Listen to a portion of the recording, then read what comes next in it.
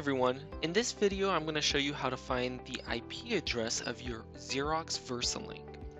You're going to start by going to the device and then hitting the device icon. And then you're going to go to About. Then you should see the IPv4 address.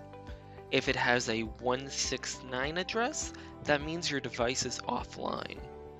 Or if it says 0.0.0.0, it's offline as well. If it's a different number than those two, then your device is on the network and you should be able to access the web page using that IP address. As a bonus, you can also check the IP address in the Xerox Device Agent software if it's installed on your PC. Once it's open, hover over the device and you'll see the IP address is listed right there.